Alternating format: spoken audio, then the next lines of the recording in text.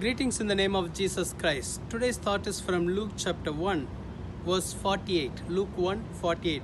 For he has regarded state of his maidservant. For behold, henceforth all generations will call me blessed. This is also spoken by Mary.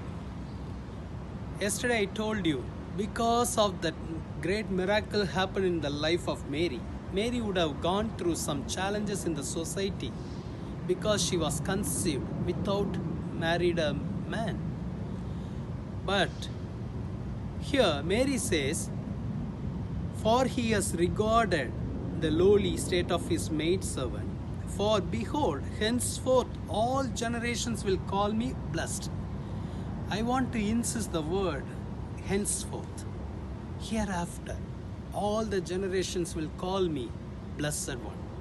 It's true, Mary went through some challenges. But in midst of all the challenges, Mary's life became a blessed life. Mary became a blessed one. But the word says henceforth. That means hereafter. Doesn't matter how it was so far. But hereafter, people will call you as a blessed one. Hereafter, the Lord will do something new in your life. Mary had a confidence in the Lord.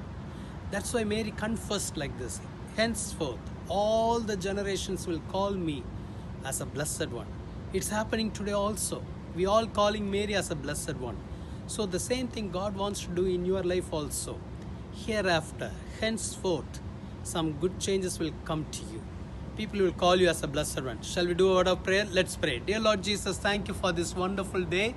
Let your presence touch your children, Lord. Bless them, Lord. Do miracles, Lord. Hereafter, Lord, let them experience your new things in their life. Lord, do great things, great miracles, oh God. Let your hand come upon them and bless them, Lord. Lord, give them all your grace and strength to overcome every challenges, oh God. Remove every discouragement. Right now, let your mighty hand touch them, Lord. Do new things in their life, oh God. In Jesus' name we pray. Amen. God bless you. The Lord will do new things. Amen.